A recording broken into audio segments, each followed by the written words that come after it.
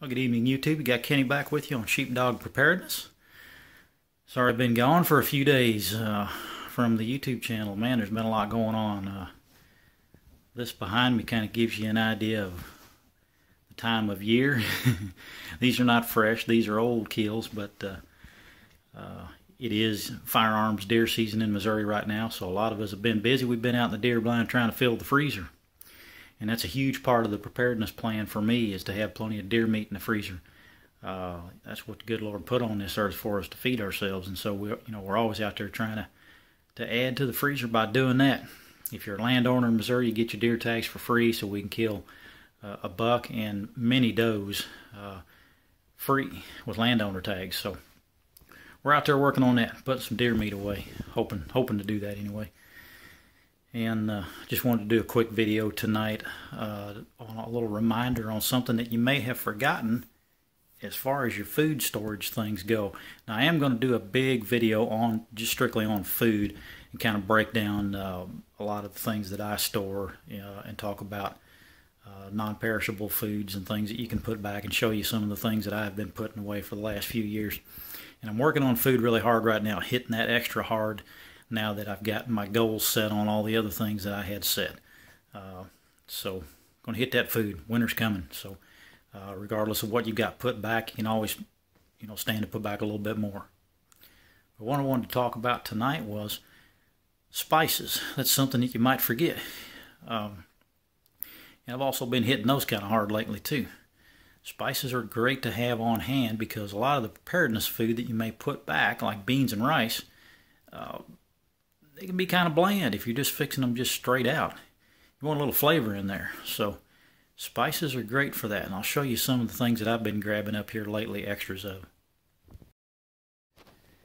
Here's what I did on the latest trip to the store. And everything you're looking at here is probably $11 or $12. Salt, this big thing of Morton salt, you can usually get for about 50 cents. Bouillon cubes in chicken and beef, I think these were about $2 a piece. These spices, most Walmart stores have these for $1. Dried onions, chili powder, garlic salt. This little Coughlin's multi-spice pack, you can get this in the camping section at Walmart. And you can see it's got garlic salt, black pepper, regular salt, paprika, curry, and cayenne. So you get a nice little mixture in there, and this is like $4.50, I believe, for that. So, maybe, what, 12 bucks here or something like that. This will add all sorts of flavor to, some bland dishes that you might be potentially fixing in an SHTF scenario. You get some beans and rice on, you put a big pot of that on, your belly's going to get full, and it's going to serve the purpose, but it'd be great if you could add a little flavor in there. So there's quite a few of these little bouillon cubes in these jars. Trying to figure out how many you got in here. It doesn't really say, it just gives you, okay, 1 cube. Servings per container, about 25. So 25 of those for about $2. And those things are great. Put that in there and, instant broth. So they do have a lot of salt in them. Bouillon cubes do, so keep that in mind.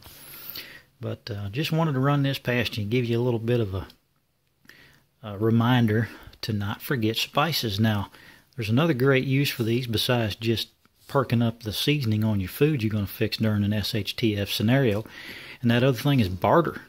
So get extra of all of these. I keep tons of these on hand, these salt containers. Do the same thing with sugar and flour and things like that. Those are great barter items. Those are things that some people are going to forget about, and you can always trade these for other things. Make some deals with people. Barter will be a huge asset during that collapse scenario. Alrighty, folks. I'll do another video again in the next few days. Just wanted to give you something to think about tonight while I had a little bit of time to crank one out tonight. We'll do a full-length big video on food, another big one on water, and a big one on medical. Those are all still coming, and also several other video topics that we're going to be covering. Give me your input. What are you stashing back as far as spices and barter items? I'd love to hear what you got going on.